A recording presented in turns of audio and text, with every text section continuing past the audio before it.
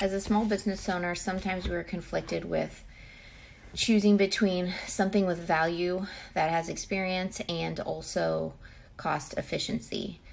I personally would not prefer to be cheap with my business in the area of my federal trademark. And so when choosing between a lawyer or a do-it-yourself filing of a federal trademark, I prefer to go with experience as well as consistency and success instead of saving $500 in the long term of not receiving my federal trademark and protecting my business.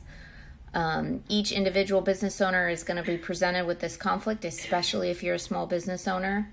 In my experience of working with Dan, not only does he provide the value of what you're paying for, but he definitely has great problem-solving capabilities. He's going to be honest with you.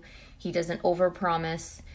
He's straightforward with what is possible and what's probable, and then he leaves that decision in your hands. So I welcome working with him in the future. I filed my trademark Just Be a Good Human with him, and I hope to have many more successes with other trademarks that we can file together.